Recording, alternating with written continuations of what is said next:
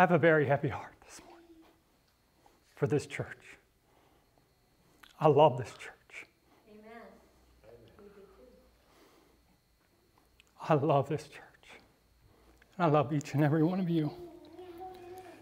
And I want to tell a story this morning, a story of my life over the last several years. 6 years ago, my understanding of who God is changed. And through a process of time and my own study, I came to no longer believe in the doctrine of the Trinity. According to the Adventist denomination, the Seventh-day Adventist denomination, I am part of a divisive movement.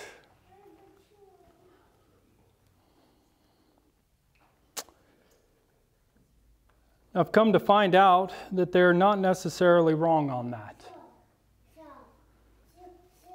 There's no shortage of extreme, fanatical, divisive people that believe the same way that I do.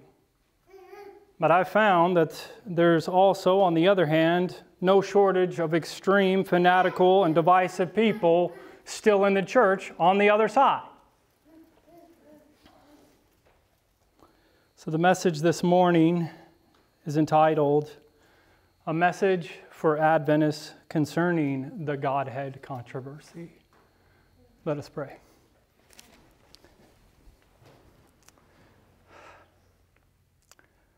Father, please be with us. Please be with me. I am unworthy. I've made so many mistakes in my life.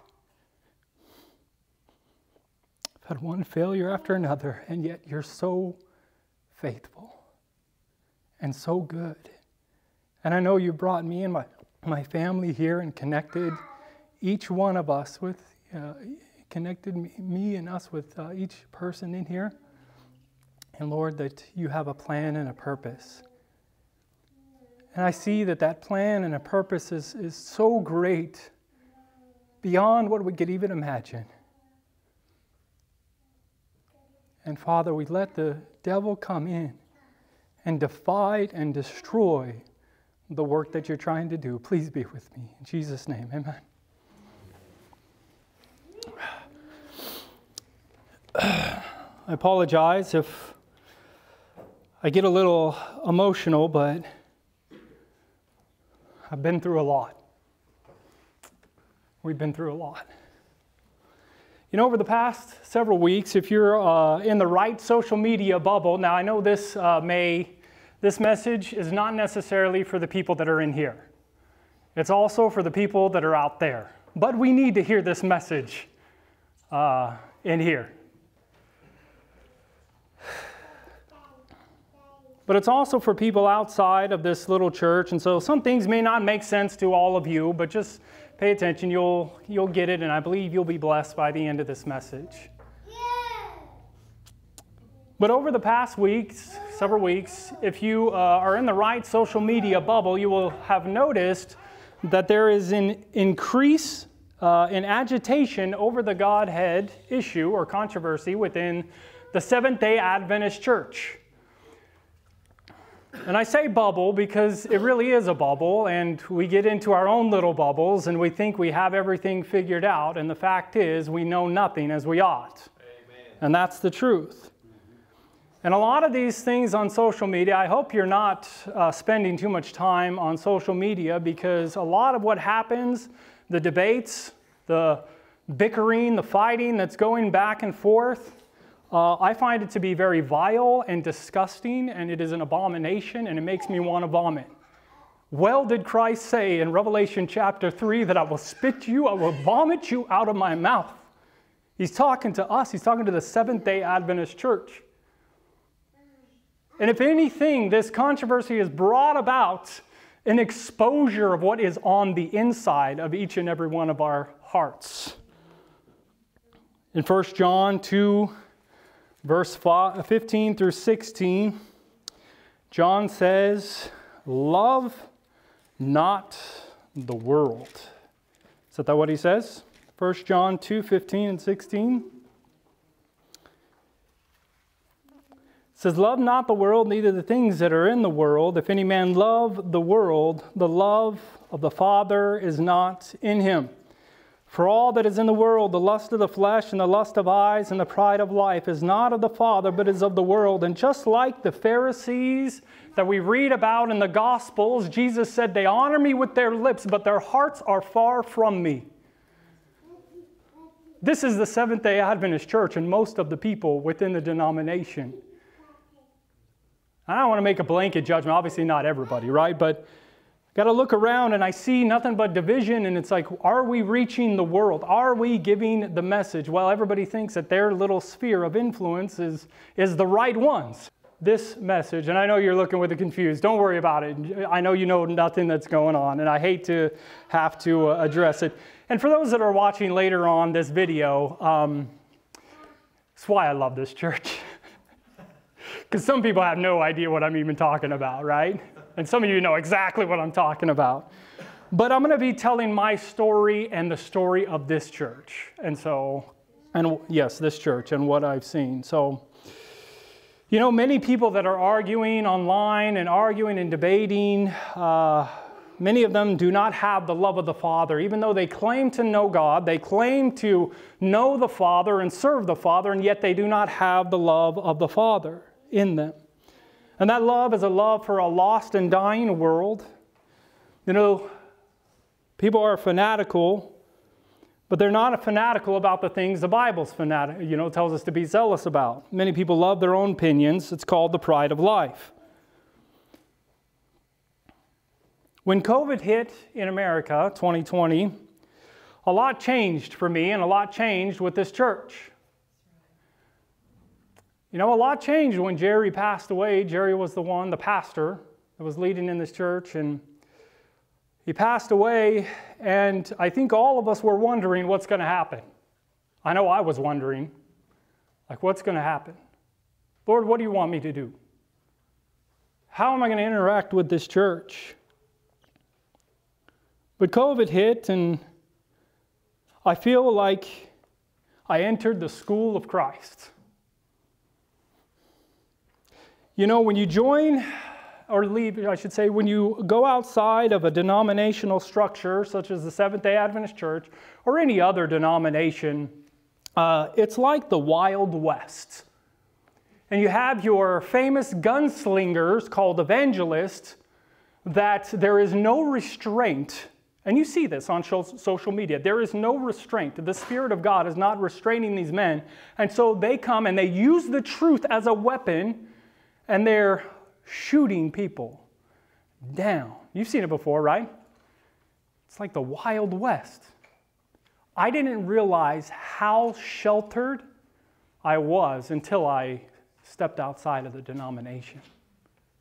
I didn't realize what it was like. I was very naive, and I was very sheltered. I worked in the denomination, and I guess I had a naive mindset, but it was very eye-opening when I stepped outside of the denomination and I saw what was happening.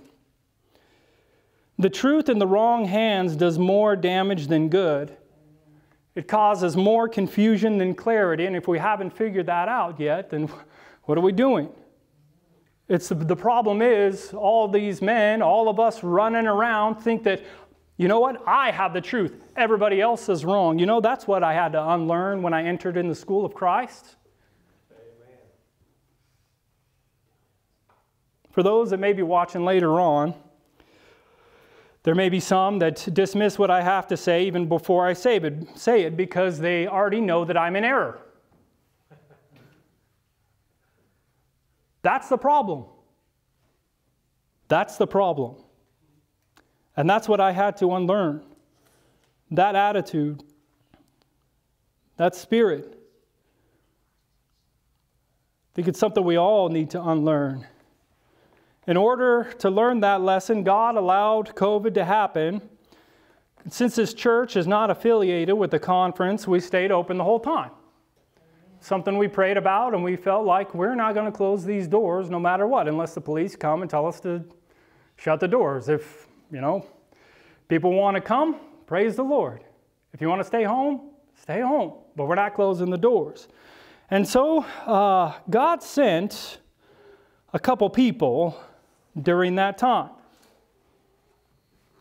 I'm looking at them right now. Glenn, Evelyn, Gary, Sharon, Nikki. One of the first things that Glenn said to me, I don't know if you remember this or not. I hope you don't mind, brother. You said, I appreciate that you stayed open, but I can't believe that Jesus was created and there's no Holy Spirit. You said those exact words to me. And I said something back. I said something like, well, that's not what I believe either. And you were pretty sure that that's what I believe. But when you said those things, that pride of opinion welled up in my heart, and I wanted to cut you down. You realize that? That's how we are. He disagreed. He doesn't know who God is. I am right. I have the truth. Here I stand. I will go no further. And we cut people off. And that pride started to well up in me. And like I wanted to fight. But you know, we've been through so much that I came to the point like, I'm done fighting. I'm done arguing. I'm done debating. I'm done with all of that. And you know what? That was very freeing for me. Amen. Because then I was free to just get to know you and love you. Love you too. But it's that pride of opinion. But you see, typically in those situations, either the pastor or the elder, when somebody comes in with something that is against the established belief of the church or of the pastor, of the elder, they usually run them off. Typically. But I'm not the pastor here. We don't have a pastor. Christ is our pastor. Amen. Christ is the head of this church. Amen. No man is in charge of this. We don't have elected positions. We don't have church membership. We don't have any of all of that because Christ is leading this church. Amen. And I know it without a doubt. Amen. That's why I'm preaching this message, because there's so many things that I had to learn in the last 4 years. And God sent somebody that disagreed with my creed in order to teach me a lesson. You know, a creed is more than a statement of beliefs. A creed is more of an attitude that I've set. I have the truth, I've set my stakes, and I won't budge. You're all wrong, and as far as I'm concerned, you all can go to hell. That's the attitude that we have many times. I have seen people that have been friends for 20 years, 30 years, family members. I've had personal friends that when I came out, I said, I'm a non-Trinitarian, you're going to hell and you're sending your family there. It's on both sides, brothers and sisters. It's on both sides. I used to live and die by my creed. You know, the thing about creeds is you set the stakes. You say, this is the truth. I will not budge an ounce or an inch or anything like that. And then you turn around and you found some truth, and then you turn around and you start looking at other people differently. And you start judging them by your creed. I mean, you probably all know this, like Sabbath. Have you ever had the mentality of like, Sunday churches, you know, at least Sunday people. You ever had that mentality? I have. And a lot of Adventists have it. And you know what? That's the attitude. That is the creed. That is actually Babylon. Because Babylon, if you understand the history and the rise of the papacy, it started with the creed, interestingly enough, the Nicene Creed.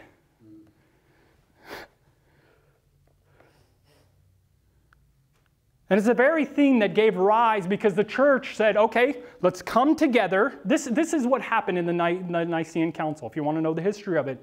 The church, there was so much division over the doctrine of the Trinity. There was this guy, Arius, that said, no, God is not a Trinity. Then there was other people, Athanasius. This is around 300 AD. Interestingly enough, it was Constantine that called this council of the churches together, and they all decided, they came together, and they studied it out, as men do, and they said, okay, this is what we have agreed is the right belief. And what do you think they did?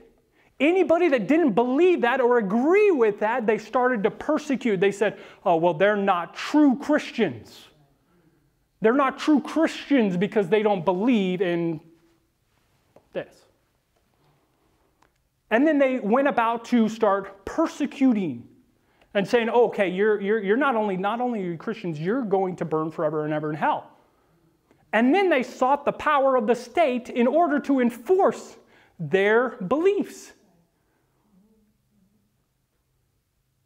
You know, a lot of Adventists are on step 4, and they don't even know it. They have no idea.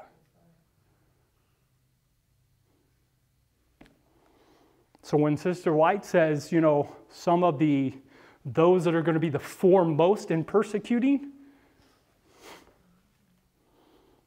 I used to live and die by my creed. It was everything to me as an Adventist. I judge everybody but by what I knew to be the truth.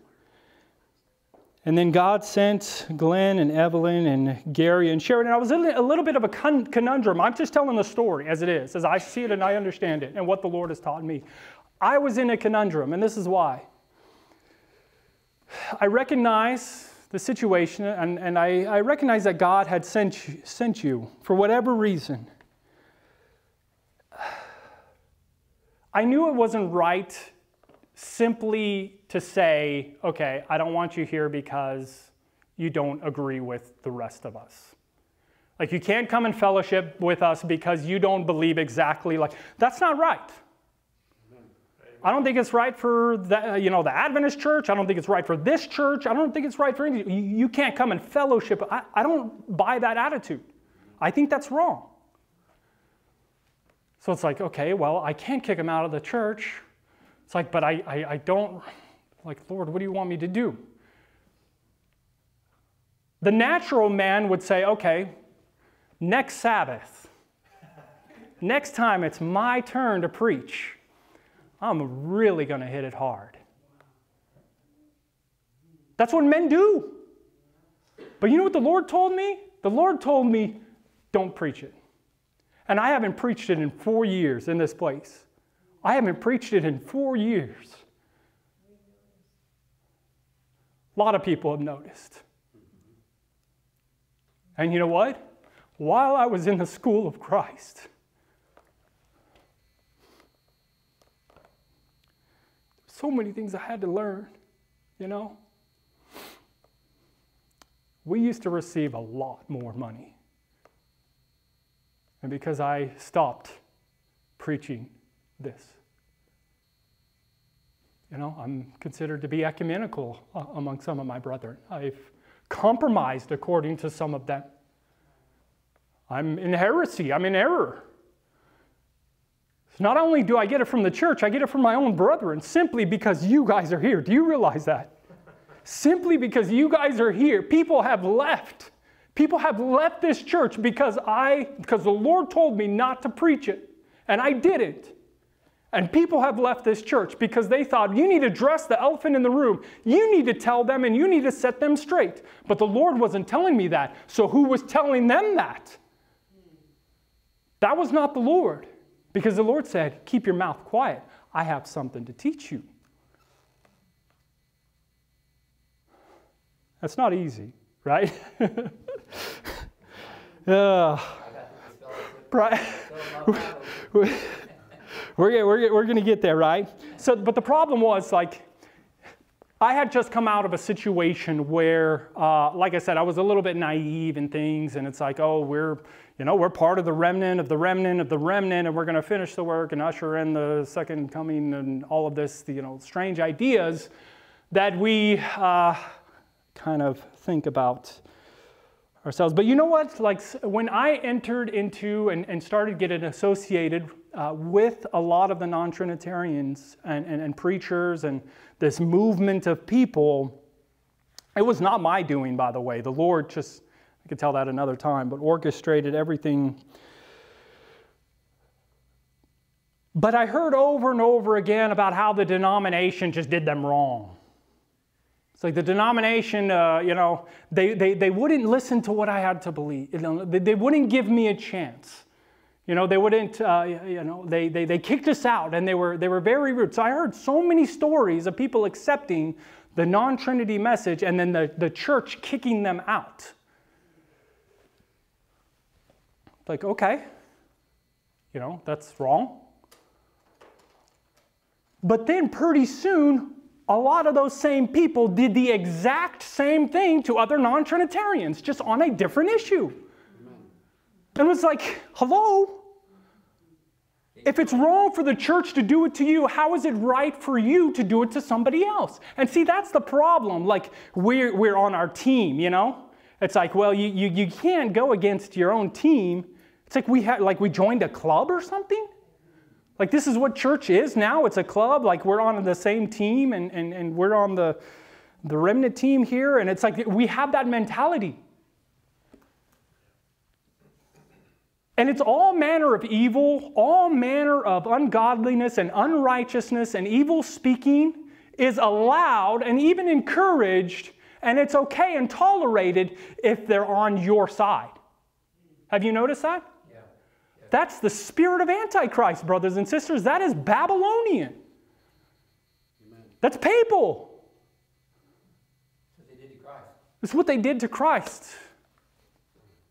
I mean, you look at the Dark Ages. They justified every single ungodly behavior because the church was the mother church and had the truth. And so they were allowed to persecute heretics. Well, people have that same spirit today, all while claiming to serve God and know who God is. Have mercy. That's right, Alan. Have mercy upon us. I didn't realize how blind I really was. But I noticed that a lot of the same controversies and debates that are in the church are also outside of the church. And so, if you think the non-Trinitarians are a united force,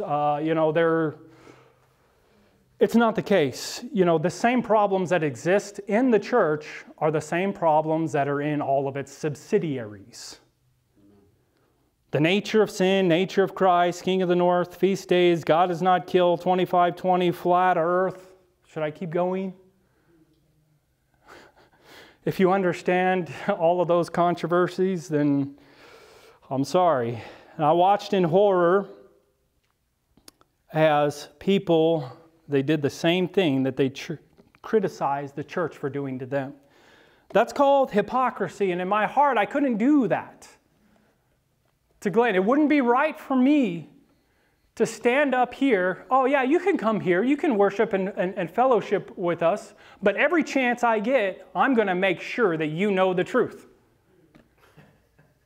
Every chance I get, I'm going to try to insert it, even in Sabbath school. I'm going to divert everything so that you can know the truth, and I got to get my little jabs in, and that's happened here.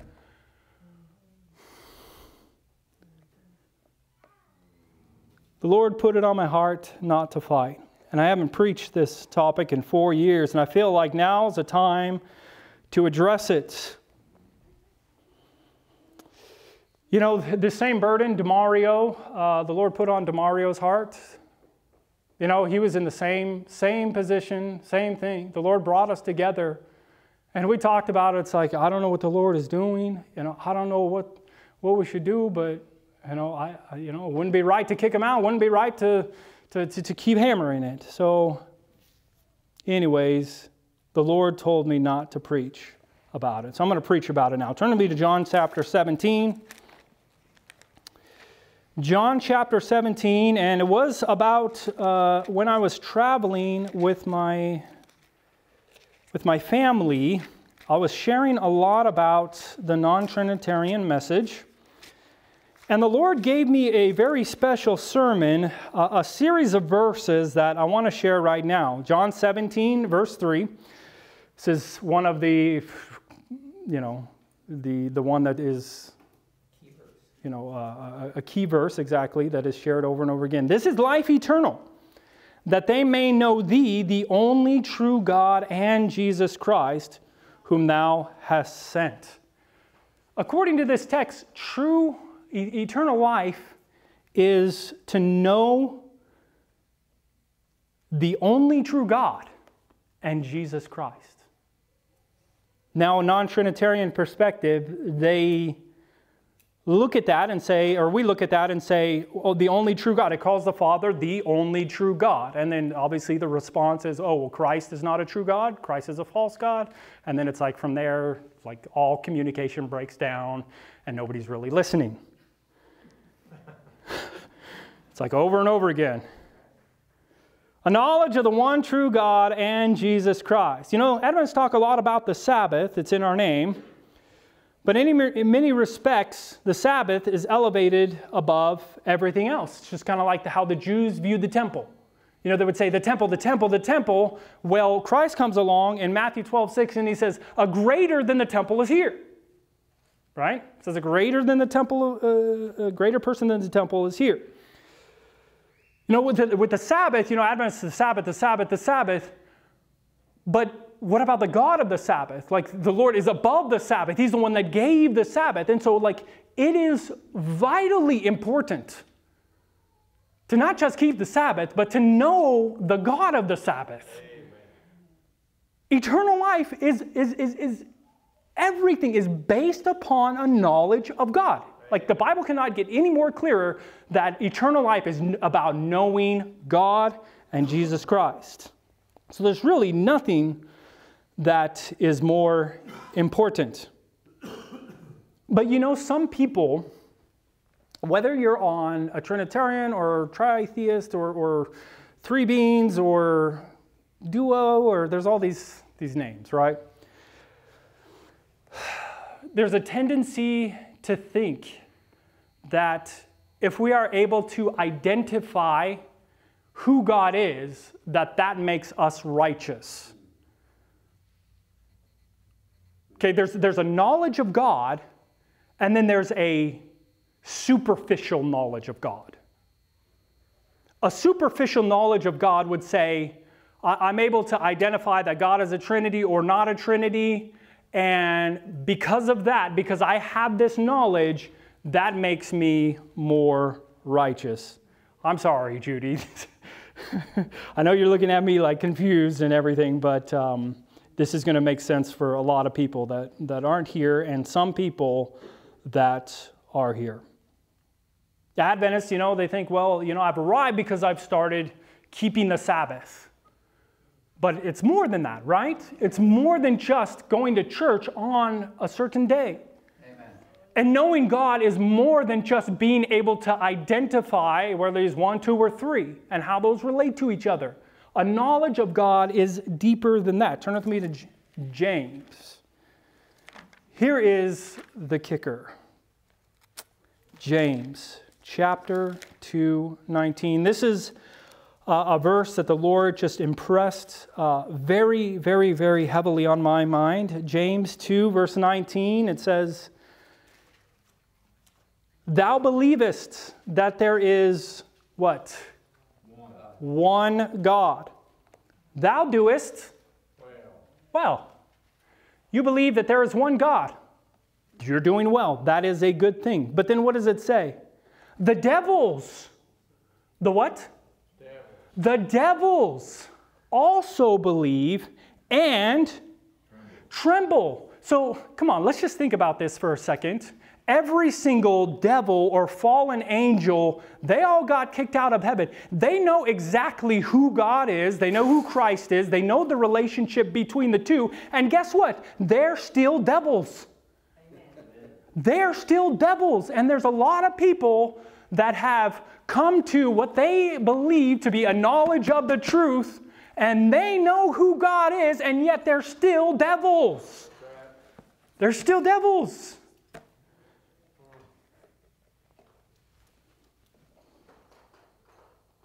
You can know without a shadow of a doubt who God is, and you can yell it to the rooftop all your way to hell, all the way to destruction. You'd be proclaiming the truth. I mean, even the demons, they told Christ and they said, what do we have to do with thee, thou Son of the Most High God? Like, they proclaim the truth. But it goes deeper. Turn to me to Matthew chapter 7. Matthew chapter 7. One of the strongest rebukes in the Bible. One of the strongest rebukes. When I first read this, maybe I read it, but when I first was coming back to Christ in my early 20s, and I remember reading this and just weeping. Just weeping. Matthew 7, verse 21. It says, "Not everyone that says unto me, Lord, Lord, shall enter the kingdom of heaven, but he that doeth the will of my Father which is in heaven. Many will say to me in that day, Lord, Lord, have we not prophesied in thy name, and in thy name cast out devils? And in thy name done many wonderful works? And then I will profess unto them, I never knew you.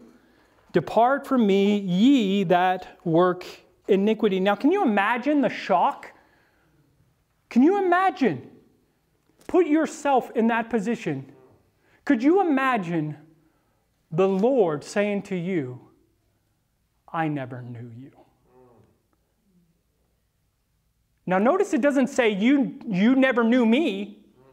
You see, they thought they did many wonderful works in Christ's name. And so they thought that they knew God. They knew God, they knew Christ, and yet, what? It says, I never knew you. Why?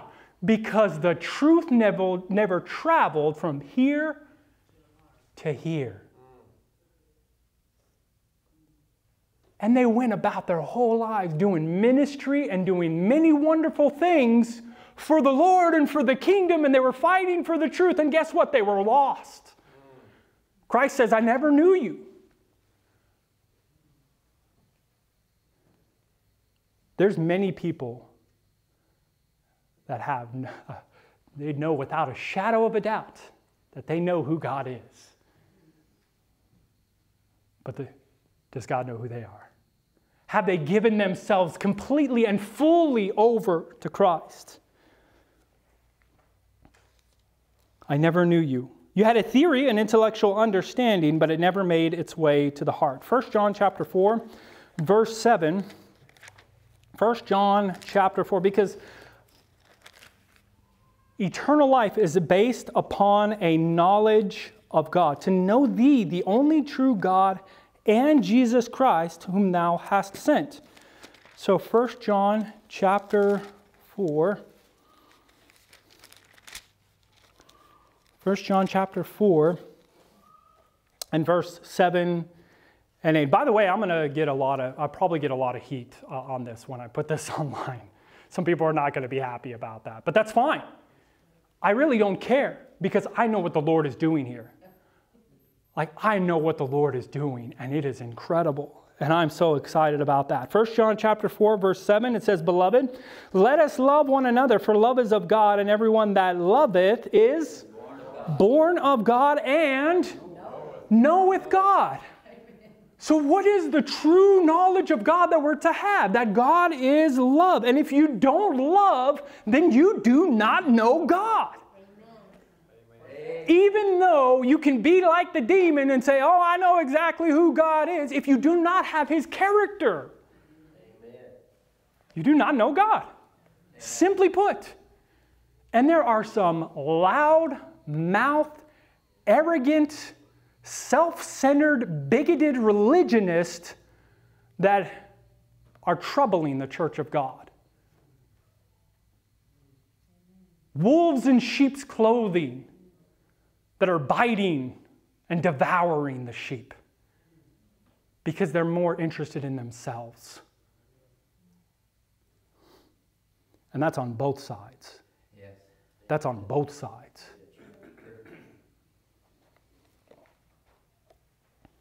Now, this is the same John that wrote in John 17:3 that eternal life is based on knowledge of the only true God and Jesus Christ. It's the same John. How did he interpret it? He that loveth not knoweth not God, for God is love. Now, what kind of love? In Exodus chapter 34, we won't go there for sake of time, but it says, the Lord God, merciful and long-suffering, gracious and long-suffering, abundant in what?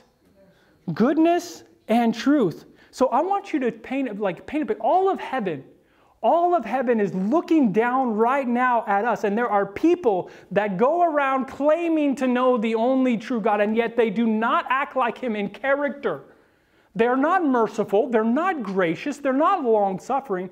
In fact, we live in a society that is far from long-suffering. It's not patient. We want results right now. And guess what gets results? Controversy and division.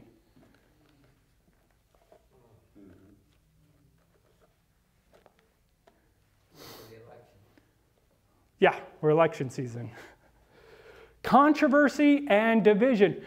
I mean, you can make a lot of money being very controversial and being very divisive. And there are some, specifically on this topic, that are very controversial and very divisive, and they are making a lot of money, over 6 figures, some of them.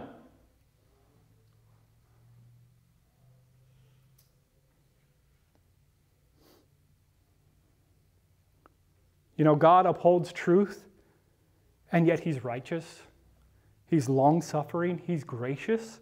It's not a compromise to the truth to bear long and to suffer long with someone. You don't think I wanted to preach about it, right? I wanted to preach about it. I feel like I don't want to be in the situation where I can't be myself. I can't share what the Lord puts on my heart. I don't want that to be the kind of environment here where you can't share. But at the same time, like with freedom comes responsibility. And we have to consider each other. We have to consider others better than ourselves. That's what it says. Philippians. And so I think is that in Philippians? Esteem other better than themselves? Is that Philippians or Colossians? I forget the reference. Let this mind be in you, which was also in Christ Jesus. It's in that. Philippians 2. So God upholds his truth, and yet he is righteous. He is just and the justifier of the ungodly. So it's not a compromise to the truth to be long-suffering with someone that disagrees with you. Amen. In fact, it's harder to be silent sometimes. Amen. The easy thing to do is to approach that person, say, you're wrong, walk away. I did my duty. I shared the truth. That's the attitude so many people have. And it's disgusting because it's like you don't actually love those people. Like I know what it means to be long-suffering, because that's a lesson that the Lord taught me, to get to know you guys and Nikki. Because after we've said, like, it's so easy to cut people off and just divorce ourselves. That's our society. Divorce. Let's get into, like, we're groomed. Do you not realize? Like, we're groomed and trained in order to get into relationships and break them off. You get in a relationship, break it off. And all their life, that's all anybody knows. It's like, oh, when the time gets difficult, I'll just divorce. That's not love. Love is patient, love is kind, love is long-suffering. It bears long with one another. 2 Peter 3:9, it says that God is he's not slack concerning his promise, but is long-suffering toward usward, not willing that any should perish. If you truly love someone that is in error, you will do whatever you can to draw close to them so you can influence them for good. Amen. But we just want to go with them and share the truth. Brother, like, there's so much pride. There's so much pride there. But I'm thankful God is not like men. He's not quick to cut others off, to divorce, to slap false labels. We're so quick to condemn, criticize, ostracize, demonize, and the list goes on and on. These are false brethren because they don't have the truth on this issue. All the while, the holy and righteous God is looking down upon us, and all the heavenly host is looking down and observing with absolute horror the terrible condition of God's people. Like I said earlier, there's a lot of fanatical people, especially online, but they're not fanatical about righteousness. They're not fanatical about repentance. They're not fanatical about service. They're not fanatical about doing good for others. They're not radical or fanatical about sacrifice. These are all the things the Bible tells us we should be zealous about.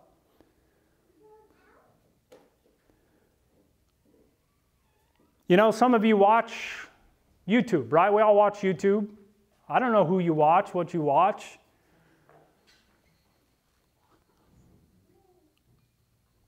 And that's fine, you know, you're free to watch whatever you decide to watch. If you happen to watch and follow some of these men that are so fanatical and extreme and, they won't budge, they're not open, they're full of pride and arrogance. If you want to watch that, go ahead. Just don't bring their spirit into this church. Don't bring that spirit here. Matthew 23. Turn to me to Matthew 23. Verse 2 through 8. Matthew 23, 2 through 8. And I have so much to say. We're going to try to hurry it up here. Saying, the scribes and the Pharisees sit in Moses' seat. All therefore whatsoever they bid you observe, that observe and do, but do not after their works, for they say and do not. They bind very heavy burdens and grievous to be borne and lay them on men's shoulders, but they themselves will not move them with one of their fingers, but all their works they do for to be seen of men. They make broad their phylacteries, enlarge the borders of their garments. They love the uppermost rooms at feast and the chief seats in the synagogues and greetings in the markets, and they love to be called Rabbi, Rabbi. You know, are the times any different today? The times any different? Many leaders in the church are no different than that. You know, when I look back, I'm so glad.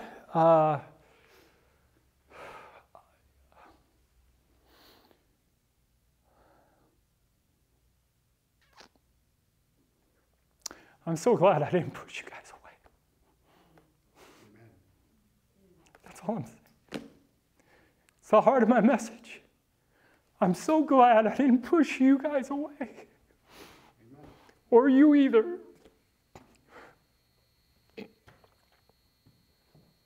I mean, Evelyn, you delivered Heidi. You know? Glenn, I mean, you helped build all of our houses.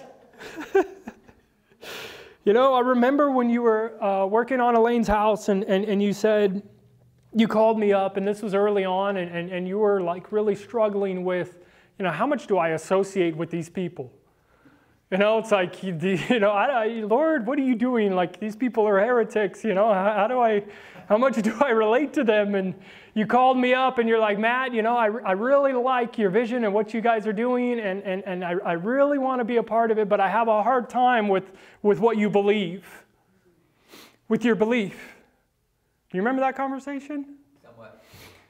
And I said something to the effect, brother, if the Lord tells you to work and help us out and work on this property, praise the Lord. We need it.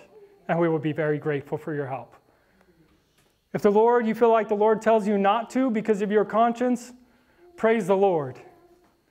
The Lord will help us and He'll find a way. And the next day, Glenn called me and he said, I'm on my way to Lane's. We're laying out the foundation. And so I guess the Lord told you to go ahead and help. And I know you have a story in all of this, and the Lord has changed your heart just as much as He has changed mine. Amen. But I really want this to be a witness to the world, what the Lord has done here. Because it may not seem like much, you know, it may not seem like much. But I see the pieces coming together, and something is going to happen very soon. I believe the work in this area is going to explode, and God has a place and a plan and a role for each one of you. But since then, Glenn has helped with Elaine's cabin, Delbert's house. He's helped on my house. We helped build the sauna, which I really enjoy. Thank you very much. It's my, Delbert and my, that's our time together. And we sit in there and suffer and we have our conversations. But I'm very thankful that you were part of that.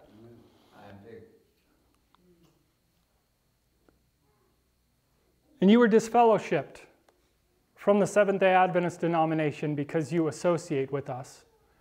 And yet you still don't agree with me. We still have a disagreement, isn't that right?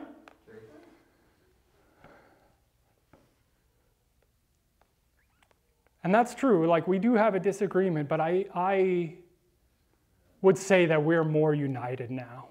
Amen. Than I've really seen anywhere else. Because most churches, they're united based upon a set of beliefs. Or they're united because of the structure. But when you take all of that away, you take away, say, just come. When you take away the structure, what is there left? That's the only environment that I've seen where true unity could take place. Because there's so many different beliefs and backgrounds and thoughts in this church right here. There's so many, a wide range. And it's pretty incredible that we're still here. That is a miracle. Amen. And you know what? The thing that I've learned the most, I shared last Sabbath when we were out there camping. The less of self, or the more that self is involved, the less God can do. And the less of self is involved, the more God can do. And that's kind of the lesson that I've learned in these last several years. The Lord is teaching me to set those opinions, set those men, not set the truth aside, okay? Not set the truth aside, not compromise. But people need to realize and understand how God works. You see, we are like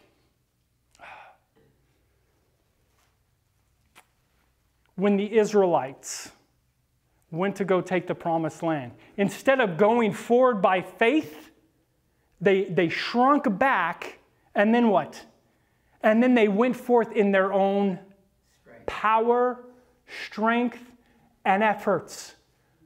And look around in the non-Trinitarian movement, look around in the Adventist church. There's only unity there because of the creed and because of the structure. Take that away, which is going to happen very soon, and there will be chaos. There will be absolute chaos. I've experienced it. But you know what? I've experienced, I believe, the real thing. And true unity, which is based upon a relationship. Like, it's easy to cast somebody aside and throw them away that you don't know. But in these last couple of years, getting to know, especially some of you that disagree, it's like, I love you guys. You know? I can't say. I can't be mad at you. I just can't. It's like, sure, you may see things and like do things and say things that I disagree with, and it's like, oh, Glenn. But in my heart, I love you, and it's been beautiful because of to see that what the Lord has done through this. And I want to just briefly mention a couple things real quickly as we close. God sent a tornado. He sent a tornado to destroy DeMario's house. Amen. Praise the Lord. Amen. Because from that experience, he was able to take the funds from the insurance and the money, and he built a school. And so we're starting a school. That is a miracle. God sent a tornado to destroy his house so he could build a school. I was just talking to him recently. This has been on his heart for 16 years, 15 years to build a school. And it's been on my heart for a long time, and that's why the Lord brought us together. So we're going to have an elementary school as soon as the Lord sends us a teacher. We're also launching our School of Ministry The Lord has told me that now is the time. We need to start our school of ministry and evangelism, and it's going to be completely different than any other school. When Christ taught, where was his classroom? Outside. It was in the field, as he was laboring. And so as DeMario and I, we've been laboring and making steps, and as people have joined us, and we're making progress. It doesn't seem like a lot of progress has been made, but that's how God works. You know, you work, and then all of a sudden, there's growth. And we're entering into that time, and the Lord has told me now is the time to start the school for self-supporting evangelists. And you know what we've been doing, how we've been preparing to get ready for this school? We started doing construction. We started doing construction, and we started working with our hands. Well, why did we start doing that? Well, because Paul was a tent maker, and he was able to work with his hands and make money to support the ministry that he was doing. And that's the kind of worker that we're planning to train. One that's not beholden to a denomination or men or a group of men. Not a training where their path is already laid out for them and they only have one path. They only have one work to do, and that's to hover. And so we started doing construction. Why? So we could take a young man and teach him the skills and the trade so he can be debt-free and already leave and have experience and skills and already be ahead in this world. Amen. And so that he can make his own, make money and do ministry. And so that's why we wanted to start doing construction ourselves and to start learning so that we can start teaching young men and women how to run a business, start a business, run a business. And so that's the school we've entered into. And you know what? It wasn't too long ago, someone approached DeMario, local person, and essentially said, I'm retiring. I'd like to turn over my business to someone. He's a general contractor, and he says, I would like to train you how to be a general contractor. And so, this was, I don't know, a month ago or so, and then all of a sudden it's well, now DeMario's a general contractor and he has a crew. It's when did that happen? You know, DeMario moved here in 2021, I think it was, and he was a city slicker. No offense, he was a city slicker. He didn't grow up in the country, he didn't grow up on a farm like I did, but he moved into the country, and it's incredible, brothers and sisters. I am blown away what the Lord has done for that man. He went from nothing to learning construction as far as almost every aspect of it in just a few years. And now he's running his company with the intent and the purpose to be able to bring on young men and have them work with us in a crew. You know what happens? Just the other day, we were over here doing the texturing on the drywall. And what do you think we're doing? We're talking. We're spending time with each other. We're working together towards a certain goal. What do you think that does? It brings us together. The more that we work for the lost and the salvation of the lost, the more united we're going to be. Amen. And a lot of these things that divide us aren't really, they're not really going to be an issue. Because look, Brother Glenn, if I'm, if I'm wrong, if you're wrong, the Lord's going to show us because the Lord is in control. Amen. And it's we both just need to humble ourselves and just realize we don't have everything figured out. That's right. And that's where when I came to that conclusion, it's our Lord, I give up. I moved here and I was just about ready to give up. You know that? I was looking in a place where there was a dark county where no Adventists exist. Did you know that? I wanted to move to a place where there were no Adventists because I was fed up, I was sick, I was done. And so when I talked to Linford Beachy, and he's like, and I'm over here looking at property, he says, oh, there's a church an hour away. You know, and I was thinking, oh, honestly, I was thinking, oh man, great. But it's been one of the greatest blessings to me. I know the Lord has brought us here.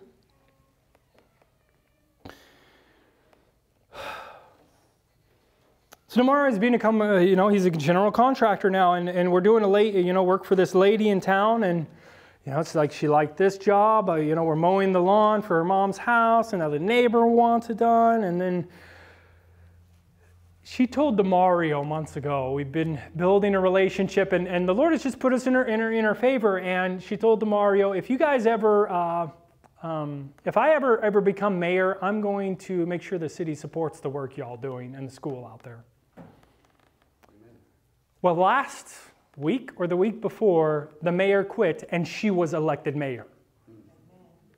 I went yesterday to bid a job doing concrete for the city there. And she's pointing out other jobs. Demario and I are so busy, like we need young, strong, hardworking men to come and help us. And I want to learn. Because it's not just construction that we're going to be teaching and doing. We want them to do personal evangelism. We want them to learn evangelism. And so the Lord has given me a plan to reach the lost in our area. And I don't know if it's like a perfect plan, or I don't know what's going to happen, but I believe that every one of us can be involved in it. And it's basically this. Bobby and I, Wednesday, I met Bobby Shelton. Some of you know him, but they have a ministry where they provide books, and it's basically, it's called the Bible Study Library, and in the books there is a card that people tear out. Well, they simply go into a gas station, go into a laundromat, and put these in. They ask them, hey, we're putting these, we're with the Bible Study Library, we're putting these out, they're free for you and your customers. Would you like one in your store also? And a lot of them say yes. It depends on the area. So Wednesday, I went down to Little Rock to meet with Bobby to go into and plant some of these so I could learn how to do this. Well, we went to the worst part of Little Rock. Yeah, Wendy literally, she looked up, Googled, what are the worst areas in Little Rock? And that's where we went. And guess what? It was incredible. It was incredible. Not every store took one of these, but almost everyone that we went to, they said yes. In fact, he had never done this, and he had an idea. The idea was, I wonder if any liquor stores would let us display this. And so we went into a liquor store, several liquor stores. And I have the video here. I'm going to edit it and put it online. But we went into the liquor store, and every single liquor store said yes. And we put it right by the door, so that as they walk out with their alcohol, what are they going to see? They're going to see Jesus with his arms wide open. Amen. Brothers and sisters, I went and I was in a gas station, and I went and I told them the canvas, and I wasn't even done asking if I could put the books, and there's a lady, a mother with several children, and she said, "Can I have two?" She says, I'm a Christian mother, and I dedicated my life to Christ, and it's hard out here. I'm trying to raise my kids right in the worst part of Little Rock. The devil would have us sit around like the Greeks, sharing our philosophies and feeling all high and mighty about ourselves. He would have it just that way. You know why? Because the harvest is ripe, and there are people that are dying, that want. They want what we have. Amen.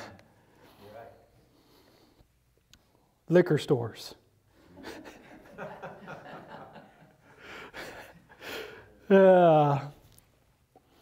You know, you indulge me for a couple more minutes. I was really, you know, the unique thing about this church, we all know, we live far apart. This church is not in a central location. In fact, there's only 4 people that live in this area. And the rest of us, 20, 30 or so, you know, when you count everybody, we're all like an hour away. And some of us, we're an hour like in the opposite directions. And so we're 2 hours away from each other. And it's really inconvenient to drive an hour to church. You know, it's not very convenient. And,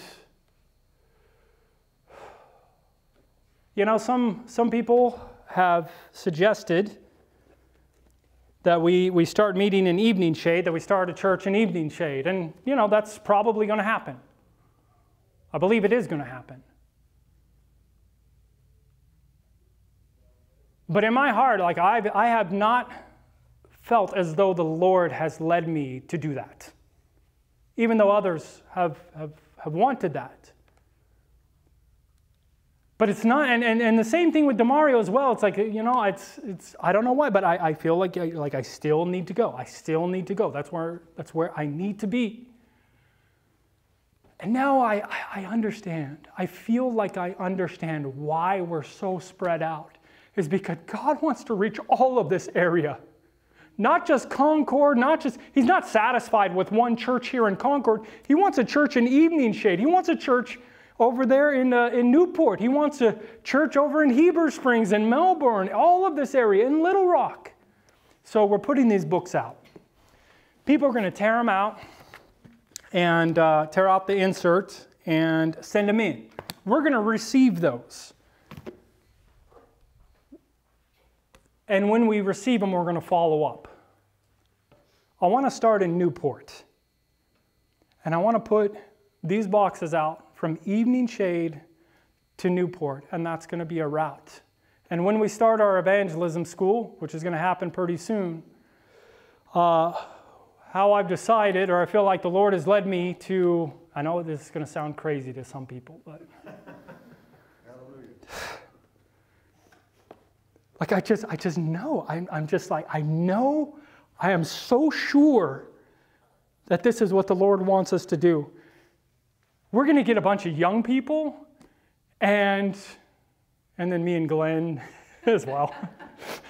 A bunch of young people, and we're going to load up our bikes with all the camping gear, our food, and we're going to take off and we're going to start visiting people in each one of those cities. And we're just going to camp. And we're just going to go forward by faith and trust God. And we're going to try to find and meet people along the way and minister to them. But that's the plan. We want to start in Newport. It's about 50 miles. That's a long bike ride. But that's the idea.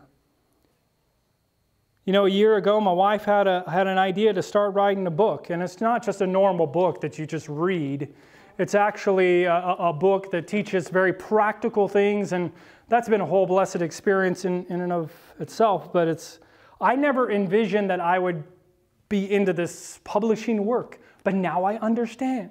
It's not about me and it's not about my family. The Lord led us to do this to establish the underlying work so that we can bring other people in, young people, and teach them.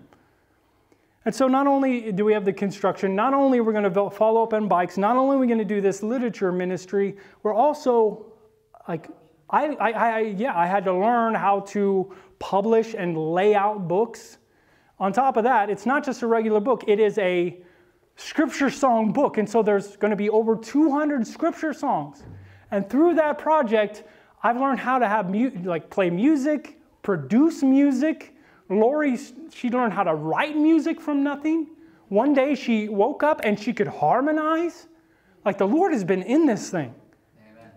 Like, it's so clear the Lord has been in that thing. And it's like, well, why is that? Because this next week, there's going to be 2 young men that are going to come and help us on this project. And we're going to start teaching them the publishing work. They're going to go with us to put out these books. And they're going to go with us to follow them up and to visit the people. They're going to go with us on these jobs. That's the kind of education that we're wanting to establish in Evening Shade. And I believe, I have no doubt that it's going to be successful. And this is the reason why the Lord brought us together. And this is the reason why each and every one of us are here. 2 years ago, Christina got a call from Michael O'Neill. Do you want to do anything with Barbara? Well, what does that mean? What does that mean? And we struggled, right? We struggled for like weeks, months. What should we do? Should we have some meetings? Should we do this? And we felt like the Lord said, we need to start a lifestyle center. We need to go forward. Like we're just beginning that. We already had one session, and she's coming back, and I know at the right time that work is going to take off. I just know it. All the pieces of an outpost center, they're just coming together. And I can't take any credit for any of it. Because the Lord has done all of it. The Lord has done all of it. And I think I've said enough. There's much more that I wanted to say, but I haven't changed what I believe concerning, the doctrine, my understanding of what the Bible says. That hasn't changed. But God has changed my heart. And He's changed how I view and relate to others that disagree with me. Amen. I see how proud, how self-righteous.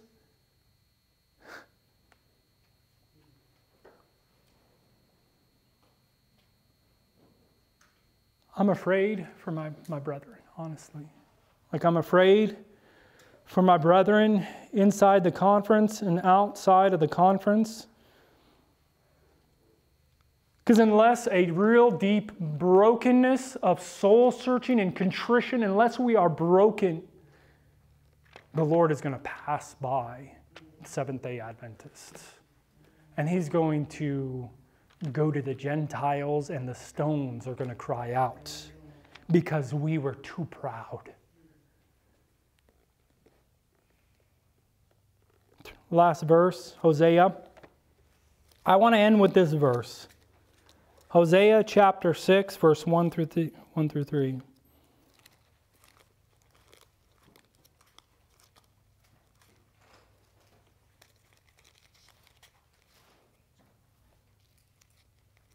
Keep on skipping over it.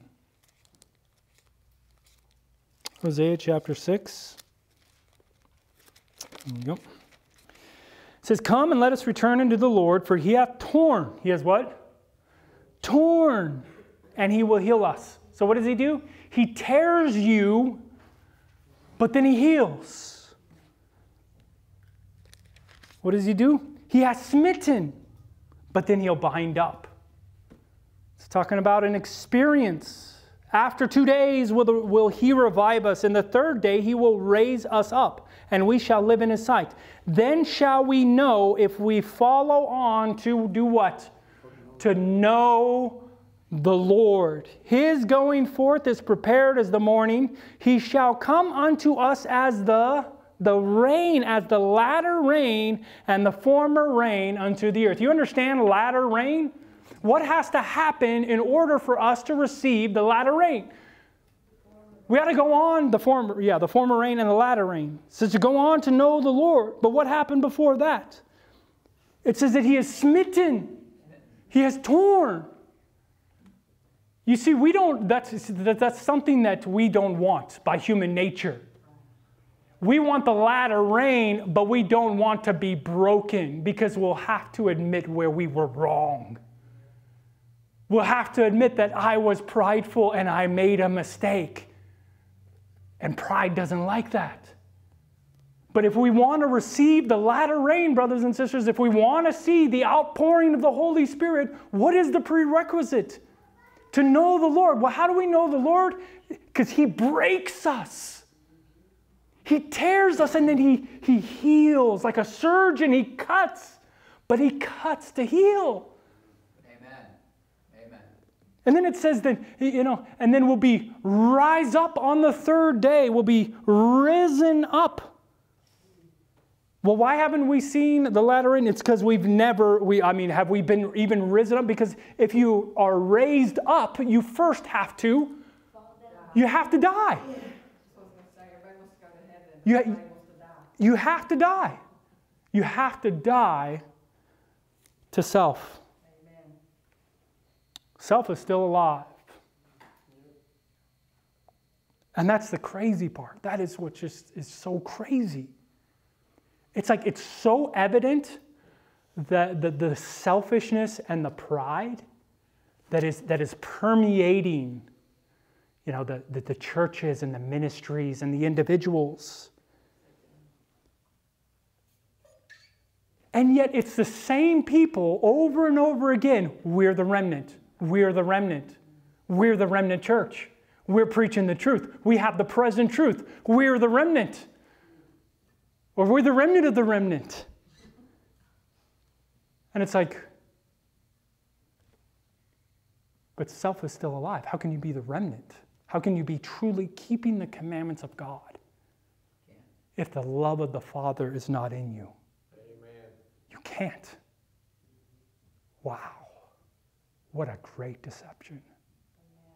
What a great deception.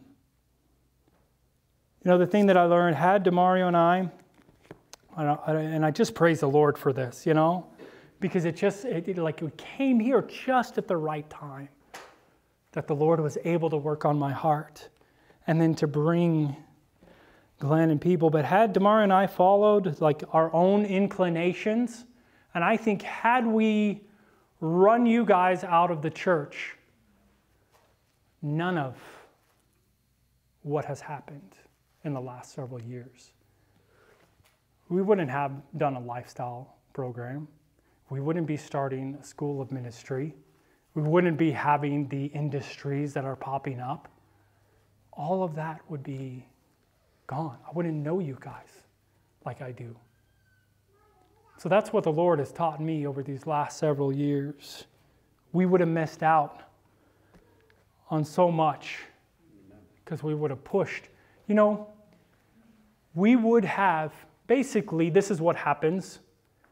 Men take their own ideas as if it's the Lord. And so they follow those ideas and they get the same results. We need to lay all of that aside and say, Lord, woe is me. I am undone. I am a man of unclean lips. Purify my heart. Reveal to me the wickedness and the wretchedness and the pride that still exists in my heart. Reveal that. Break me. Tear me open so you can heal me and then finally use me. I'm not satisfied and happy with just, making a comfortable life and preaching controversial things so that people will send me money.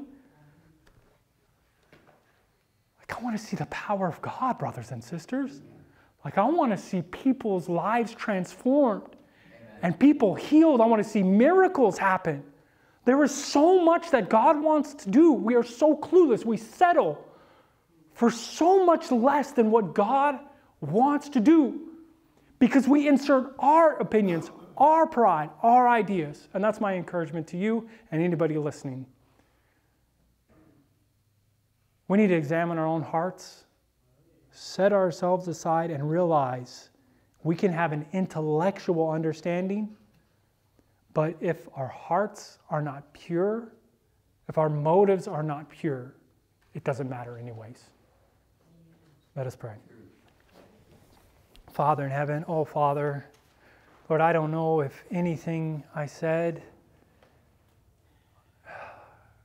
would touch people's hearts, but I just pray that you will take those words and just work on each one of us, Lord, that we will examine our own attitudes, our own actions, and not be like those that profess to know God and yet in our works we deny Him. We deny you in the way we treat others, the way we interact with others. Forgive our foolishness, Lord. Pray for all of my brothers and sisters inside the Seventh-day Adventist denomination and outside the denomination, Lord, that they're still people, your people, in all of these other churches. And Father, I pray that you'll give us the very heart of Christ, that we will seek and save the lost and to bring people out of the pit of destruction, Lord. I just pray that you will work mightily amongst us. It's my desire. In Jesus' name I pray. Amen.